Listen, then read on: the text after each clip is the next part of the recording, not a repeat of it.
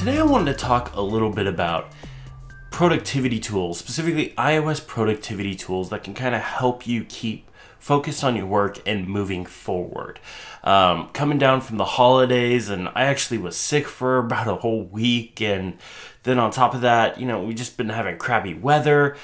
All those things combined, I got really far behind on my work. And when I was sick, there really wasn't much I can do, but I kind of sat there with my phone and kind of looked at the tools I was using to kind of keep up on work and seeing what I was using to kind of help me focus on everything. And I wanted to improve that. So that's kind of what this video is going to be about. It's going to be about the tools and stuff that going into 2018 that I'm looking to use to help me keep moving my work life forward, keep pushing myself in new directions, keep trying out new things.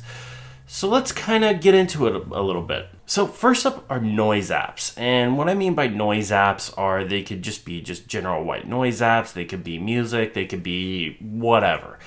I've talked about Noisio a lot in the past. I actually did a whole video on it, and I'll put links to everything I talk about in the description below. But what's great about Noisio is you can take different sounds. So you can take a river sound with a fire and animals, and you can mix those together. And I've talked about it a bunch in the past. And if you're somebody that gets distracted really easily with music, but you need to have some sort of noise, I recommend this app. It's a fantastic app that kind of just puts some general noise in the background and keeps you focused on your work. And the next one I want to talk about is Brain.fm. And this is a subscription service. And what's kind of different about this is it's all focused around music, but music that helps you focus. And it's not top 40 music or whatever. It's very, very focused on what it is. And it's a free download, so I highly recommend you guys download it and at least try it out. There's a trial period. I've been using the focus one. There's a bunch of other stuff. There's like meditation and stuff in there. So if that's something else you guys are interested in, that might be worth checking out. But the focus track alone is what I've been using, and it really does. It helps me focus. It's absolutely fantastic with the way it works. So Brain.fm, it's a subscription service, but from what I've been using it for and for all the work that I've been using, it's worth it. I think it's highly worth it. So check it out. Like I said, it's a free download, and links will be in the description below. Moving over to music, I've talked about a couple of things in the music category as far as working before. I've talked about how I have a playlist with all the Mass Effect soundtracks in it. And even if you're not a big video game player or anything like that, the Mass Effect soundtrack, it's kind of weird. It's kind of like that Brain FM thing that I was talking about. It feels like it's all built around focusing. Other things are movie soundtracks that can really help. And when I say movie soundtracks, I don't mean like Star Wars or Lord of the Rings that have those big epic soundtracks that are like super well known and things like that. Those are too much. I mean, we're not taking the One Ring to Mordor. The music soundtracks that I've been listening to a lot lately are Blade Runner 2049 and Dunkirk. Both those movies have fantastic soundtracks, but the soundtracks really feel like they're built around working. Yeah, check those out. Again, they're on Apple Music, so they're free to listen to if you have Apple Music already. The last thing in music is mashups, and this will probably not be for everybody, especially if you can't do spoken word audio while you write or read or something like that, whatever it is that you're working on. But mashups, what's kind of nice about them is they're constantly changing tracks, they're changing beats, they're changing things up, so it's always working at a different pace. And then if you get one that's always upbeat, like the one that I listen to, which is called Girl Talk, it moves a little bit faster and faster and faster. So you kind of start to work with the rhythm after a little while. So it's a fantastic piece to listen to while you're writing or editing or whatever you're doing. No matter what kind of work you do, note taking is important. We all do so many different kind of note taking. There's typed notes, handwritten notes, audio notes, mind maps. For me, I've used a lot of different apps for all these different categories. For me, I just went back to Bear for my type notes because I enjoy using Markdown. I'm gonna do a whole video on why I'm going back to Bear, but really it has to do with using Markdown.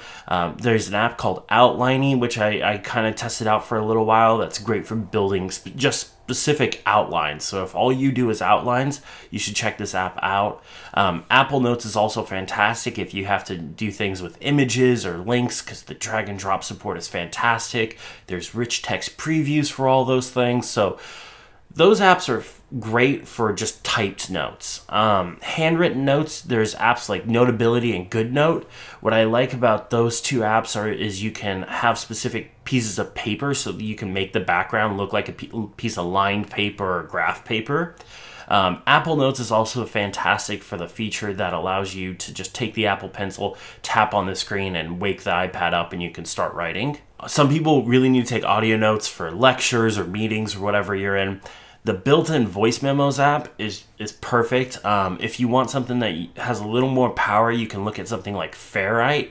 That's really meant for recording like podcast or spoken word audio, but for meetings or lectures, it's going to work great too. If you're a musician, I would recommend checking out Apple's Music Memos app. It's basically like Memos, but allows you to put kind of some beats and stuff behind it. I'm not a musician, so it's not really for me, but it is kind of impressive. Mind maps have never really been something I've been able to get, well, my mind around. The one app that I've been trying to get myself to use is iThoughts, and it's a fantastic app if you do like mind maps. Just mind maps aren't for me. So if you're somebody that wants to visually lay out their map, especially if you want to use like the Apple Pencil with the mind map, iThoughts is a fantastic app for that. Task managers and calendars are pretty much important for just about anybody. For me, I've been using Todoist for all of last year. It's a fantastic app. It's web-based, so you can do automation with it. I'm gonna talk a little bit more about that in a little bit. Things 3 was just released late last year, right around the time iOS 11 came out, and it's a fantastic app, especially if you're looking for like a native iOS app that's really powerful. I definitely recommend checking out Things 3. OmniFocus is another app that's been on the Mac and iOS forever. It's a staple of the Apple community, and Todoist has just moved to a subscription-based model, so it's actually free to download and get some basic features. So that's one that if you just want to check out and kind of see if it works for you, it's a free download now, so it won't hurt to just download it and check it out. It is subscription-based to get some of the more advanced features. I've also been using an app called Streaks, and what Streaks isn't like a normal task manager. It's more for reminding you to do something every single day. So I have one for drinking a smoothie, for walking a certain amount of steps, taking a photo, remembering to take out the trash, and it'll bug you every single day. It'll have a badge on your phone and it'll say, I have 5 things I need to complete today, and then it'll be there until I check every single one of those things off. So if you have like a task that you need to complete every single day, I recommend checking out Streaks. And if really none of those work for you, none of those task managers or calendars work for you, think about just carrying a notepad and a pen around with you. You get something like a moleskin notebook, something nice that looks good, and put it in your back pocket and go around, with that.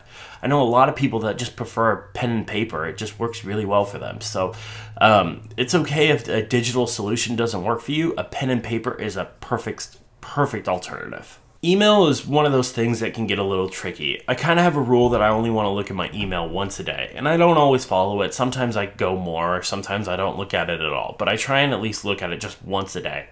The app I've been using is called Spark, and Spark is basically built around the ability to quickly archive mail, mark as read, or even snooze email, so you can make it come back a couple days later. It'll leave your inbox entirely, you won't see it, and then in a couple days it'll come back. I like Spark a lot. I think the iPad Pro design, the 12.9-inch iPad Pro design, is kind of lacking. There's a lot of empty space, so I kind of like to see them take more advantage of that empty space for the iPad design at least.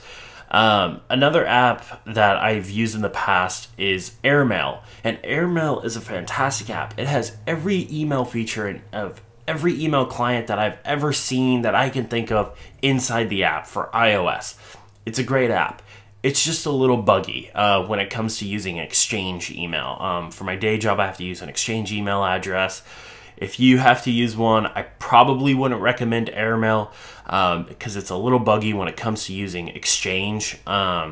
But if you use Gmail or something like that, it worked fine with my Gmail account. And like I said, it has every email feature that you can possibly imagine. Like, go into those settings and it goes on forever. It's a crazy powerful email application.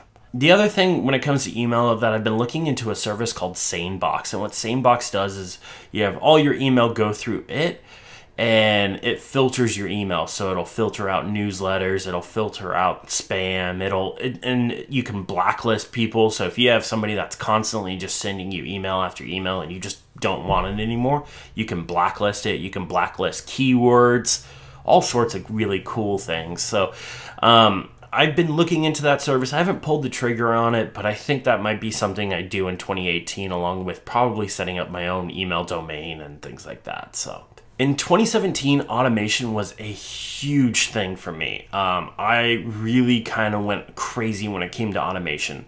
I'm a one-man shop here doing all these videos, so I wanted to automate as much as possible so I could save time for making more videos. So I did all sorts of different things. I created some do timers that gave me a work and break set. So I'd work for 45 minutes, then I'd take a break for 10 minutes, walk around, go outside, get something to eat, just kind of enough to get up, stand around, walk around, kind of stretch out, and then keep moving. And then I dove really deep into the workflow app last year as well. I did all sorts of different things. I created workflows for, basically putting a bunch of tasks in my to-doist calendar so I could see where I am in a setup of a video. And I created a workflow for sharing videos to Twitter.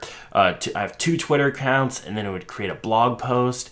I have one for archiving all the video and footage from a video project. I also used IFTTT a lot, build things with my Amazon Echo so I could create grocery lists and add tasks without even having to touch my phone. These were all really cool things, and honestly, I'm looking to do more of that in 2018. I want to make my life a lot easier so I can focus on just making these videos. One last thing, and I just want to give one little last bonus tip.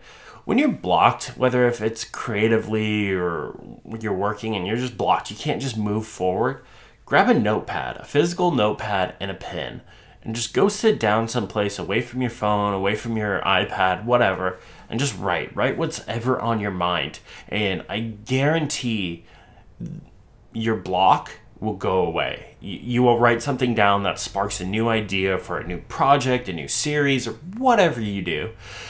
Something will be sparked there and it'll be all good. So that's kind of my focus for 2018. It's kind of to really focus on myself and my work, and basically anything that's slowing me down, fix it. Get it out of the way, because 2018 is about the year of making a bunch of videos, growing the channel, and I don't have time for anything that's kind of slowing me down. So it's all about getting things more productive and more videos made. If you guys have any questions, leave them in the comments below. Thank you guys so much. Have an awesome day. If you like what I'm doing with the channel, like this video, subscribe if you aren't already. Thank you very much.